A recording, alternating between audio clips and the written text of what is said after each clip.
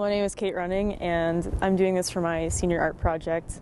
For today, my plan is to stay out here for the entire day, and then my friend is documenting it with pictures, so I'll stay here till nighttime.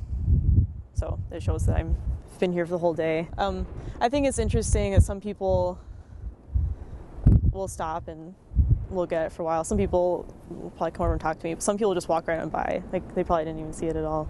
So it's pretty much just a I guess a performance piece that I wanted to do on campus. I don't feel like people see really bizarre things very often, so I thought it would be good for everyone.